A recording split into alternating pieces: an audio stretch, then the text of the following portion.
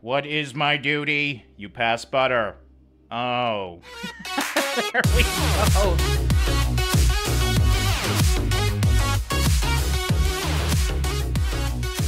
How's it going, guys? Dragast here, and welcome back to another episode of the best Besiege Creations. Starting off with this week, we got, well, obviously it's a flying car here. This is the Flying Ford Model B Coupe, and it's probably the least aerodynamic vehicle that I've ever seen, so of course it's going to work great as a plane, I'm assuming. I've never actually flown it before, so let's try and take this thing off and see how we can do. So first of all, we need to start up the engines here. There's the top plane engine on. We're not actually driving it just yet, so we're just going to go to the open here. Oh, lost a piece of my car. Hopefully I don't need that. Alright, but now that we're out in the open, let's try and give her some actual gas here and see if we can do this. Oh my god, I actually need so much speed to take off. Alright, come on. We need to go quick. Alright, I'm going to turn here. Oh yeah, we need a huge runway for this thing. Oh shit, I broke it. Oh god, no. Come on, I just wanted to take it off. Alright, I don't think it's going to work now. Alright, so there's multiple ways to control this thing. I'm going to try the other control mechanism just to see if it's a little bit better, because you're actually steering the vehicle and using both engines at the same time. So we'll try that out, see how this works. So here we go. We got the engine going, and now we should just be able to hopefully lift up here. There we go. Oh my god, it's just so heavy. Alright, I don't want to stall it, so we're just going to kind of slowly go up here, but it is... Oh god, kind of working. I thought I was way higher than that. I can't. Okay, unfortunately, I don't have 5 hands, so I can't turn while doing this. Oh god, okay, we're okay. Oh shit, we stalled it. Well, oh, turn back on. Oh god, damn it. All right, well, there goes that Ford. All right, trying it again. What are we at right now in terms of speed? Wow, we're going 270 kilometers an hour, it says. So, yeah, you do need some decent speed to take this bad boy off. But after that... yes, it can kind of fly. It's just so front heavy. I can't lift it up. Oh god, enough to get over some of the mountains. All right, there we go. I think I actually broke my front propeller, so it's kind of like a glider now. There we go. We just got rid of that, and we totally demolished it. All right, let's just try and do this jump here and see if I can get enough air to actually fly with that. Oh, that was so cool. I mean, I wasn't getting enough speed to fly, but we kind of glided with style there. That was really cool. Alright, so it's not the best plane that we've seen in Besiege. I'm not really surprised by that. Oh god, there's a wall there. But yeah, it still works pretty damn well. It's a pretty interesting little design. The Flying Ford Model B Coupe. And we always need some sort of missile. This one is the A9 ballistic missile. This is based off of real-world replica. It was part of the aggregate missile family. That's all I really know about it. So we're going to take this thing off and see if we can... oh, shit, it's going faster than I expected. So this is supposed to be basically a limitless glider missile. So from what I understand, if you're really good with it, you should be able to glide it for however long you want. And it looks like... actually, yeah, you can actually go up with it. This is impressive. So...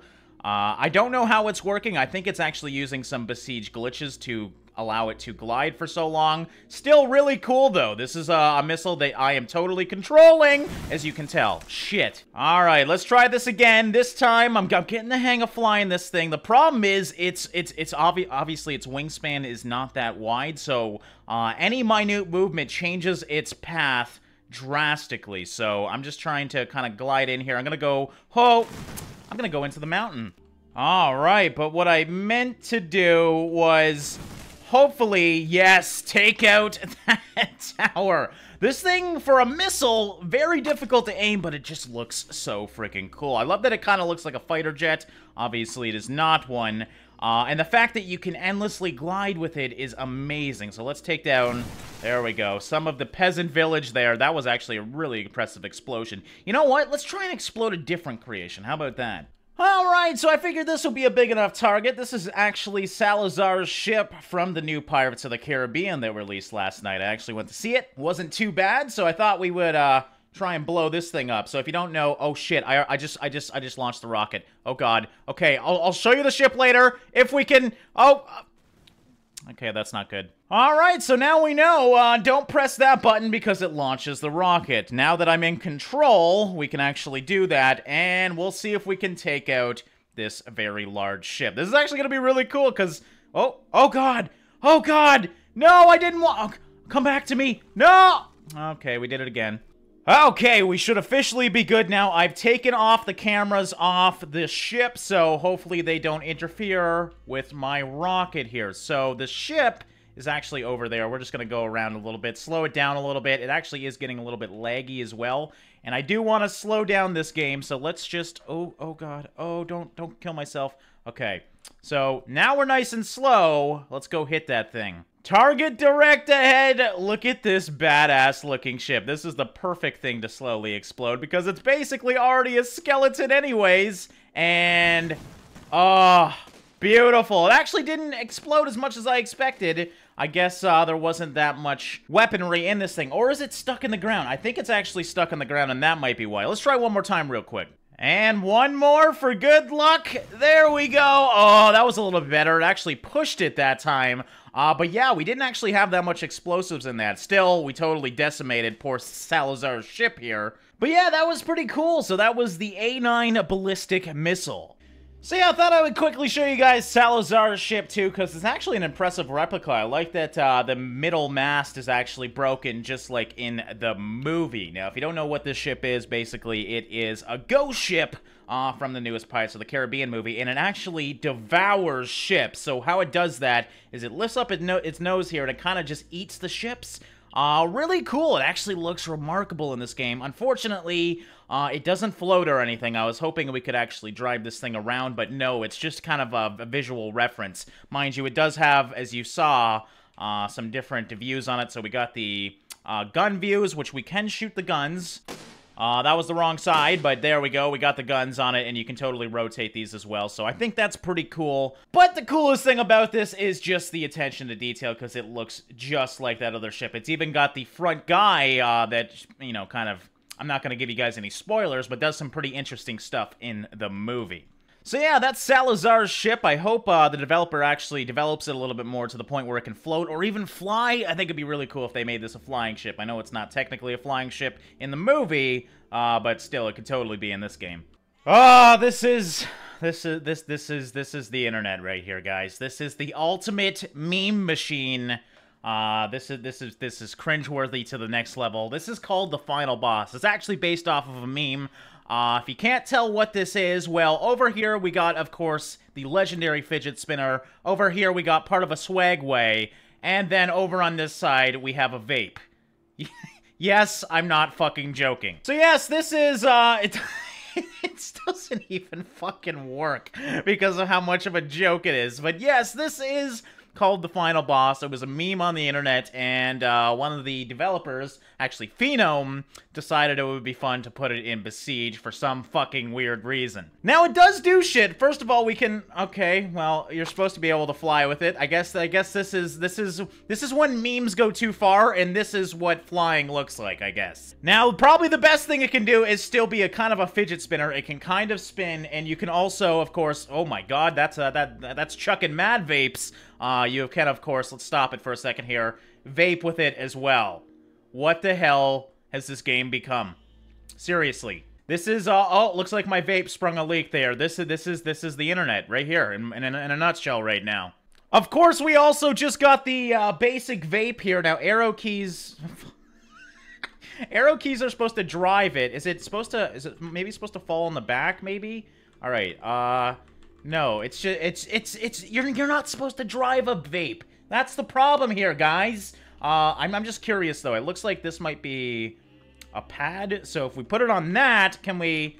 No, you can't drive it. Okay. Well, in 0 Gs, you can kind of drive it. I mean, it's kind of just flying everywhere. All right, let's just vape with it and get it over with. Yep, you can do the exact same thing as the last one, except this is an actual vape. Isn't that amazing? And we may as well not end it off without checking out the swagway as well. Yes, so basically this is all 3 of the creations. I showed you guys the fidget spinner last week, put into one. This one, though, it actually works like a swagway. You know, the front, to turn, you put one in the front, one in the back, and you can do some spins with it. That's all it really does. It quite literally is a swagway. Mind you, it does have a boost on it, so let's try that out.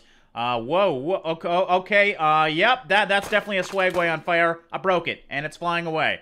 So yeah, I think that's enough memes for 1 week. I apologize that I put you guys through that. Whoa, that's impressive. Let's see if we can do, some crazy fire donuts here. But yes, there is a bunch of memes for you guys. All right, next up we got, it's kind of a tank. It's got tank treads, let's just say that. It's actually something that I'm very, very scared about, so obviously you can drive it just like a tank here. We'll get into more of the movements of it in a short second here, but I just want to see this transformation because it looks pretty impressive from what I've seen. So here we go. Let's see if it can do it. Oh, shit. Oh, what the hell is going on? Stop! Stop! Oh god, you're gonna hurt everything! Okay, so what happened there was a fucking tank just turned into a praying mantis, and it did a front flip for whatever reason. I have no idea. I guess it just wanted to, and you know what? It can totally do that if it wants to. Let's try and do that again, though. Maybe that was a fluke. So here we go. Transformation time. Alright, praying mantis is kind of out. Let's make sure we can... Oh, oh god, okay. Okay. It keeps doing it. Why is it... What is giving it that much power to do that? Is it because I have invincibility on? Because I just assumed with a creation of this size, you need invincibility on. So let's try it one more time here. I just want to see the mantis. There we go. Oh, the head's broken now. What head? You broke off. All right, it's really impressive. Like, the transformation's impressive, but every time we do this, it starts moving forward like this. I think I got it, guys. The Mantis doesn't want to move forward this time, so I just want to see... Oh my god, it's actually got walking controls on it as well. So it quite literally is a transformer, because I didn't think the legs would work, but you can see it is walking with its legs as well, so it can be a tank or it can be a creepy-ass Mantis tank.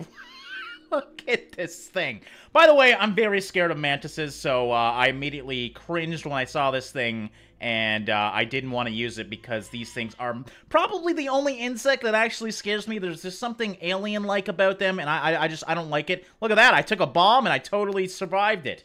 Alright, but we do have some weapons on these things. First of all, we got flamethrowers. Okay, right on the front. Numpad 0 to shoot the old classic missile. So yes, we got the fan with a bomb in the front, so let's try and shoot that.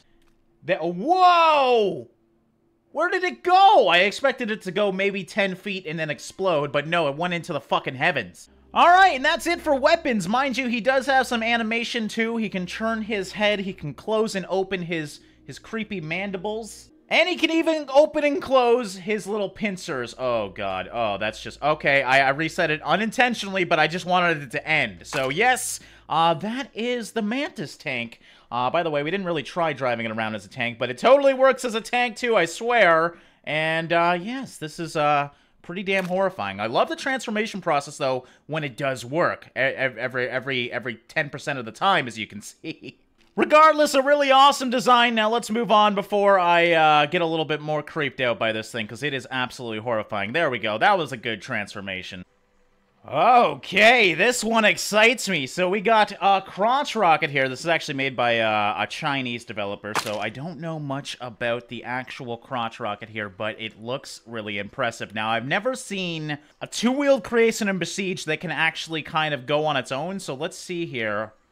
Oh, whoa, oh, God, okay. So it definitely does have some lightness blocks on it, but I almost want to say there's like a gyro in there that's keeping it stable. Oh my god, there is! Look at that! So that is how it keeps balance, is it's just constantly shifting its weight in the middle of it. And we also got these back engines that I think this is how it keeps it up by using these propellers here. I honestly don't know much about stability in this game, but I think I do know enough to kind of understand this, and that is really cool. Oh my god, it feels like a bike too, which is the weirdest thing. You really have to lean to turn. How fast are we going? Jesus. Okay, we were going almost 300 kilometers an hour there until we totally destroyed the thing. This is just so impressive. I'm blown away by some of these, especially in the Chinese community. Some of the creations that they can make is just amazing. All right, I want to see how fast we can get this thing up to, though, because we did get it. Oh god, every time I come over here, it's really hard to keep it stable on this little road here, especially with how big this bike is. Obviously, a little too big for this road here, but we did okay that time. Let's see if we can... I'd love to get it up to 300 if I could, but no. I think we're going down. Oh, God. God. Damn it. All right, on the straightaway again. This time, I'm very straight, as you can see. 293. We did it. 301. Oh, God, stay on it. 314. Oh, man, this thing's got some speed on it. So, I did take off invincibility as well, so this should be fun. There we go.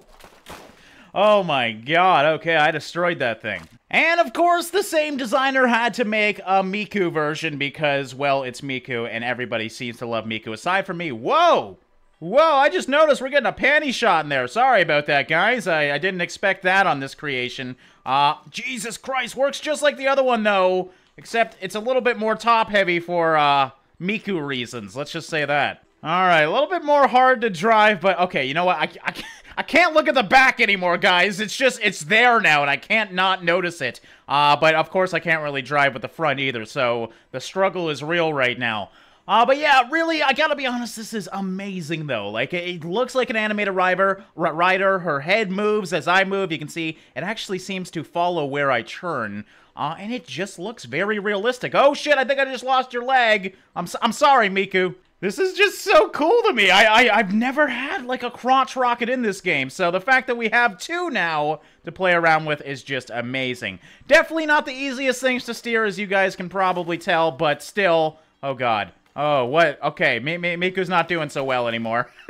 But still, really friggin' cool. So yes, that was a couple of crotch rockets. I don't know what they're called again because it's in Chinese, but link me in the description if you do want to play with them for yourself. And last, but definitely not least, we got Rick's butter robot from Rick and Morty. Now, if you don't know anything about this, just know that his whole job is to pass butter. He lives a pretty anticlimactic life. He's pretty depressed about it, but of course, he's made his way over to Besiege, so that's pretty damn epic. So, the goal of this, it is kind of like a mini game. We got a little outline on the ground here. We need to bring the butter from over here to over there. Again, that's this whole robot's job, is to pass butter.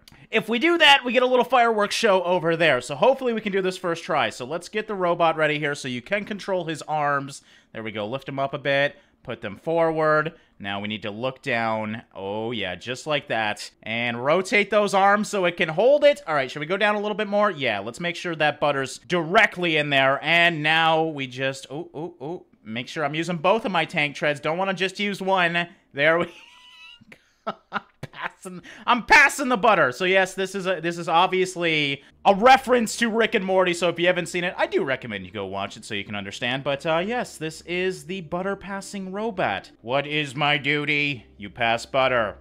Oh, there we go. And I passed the butter. Now hopefully, give it a second. There we go. The fireworks show goes off. At least this one gets a cool fireworks show when it does it. So yeah, that was Rick's butter passing robot, an absolutely amazing design, and that's going to wrap it up for this episode of the Best Besiege Creations, guys. Hope you guys enjoyed this one. As always, thanks for watching and liking, guys, and I'll see you in the next one.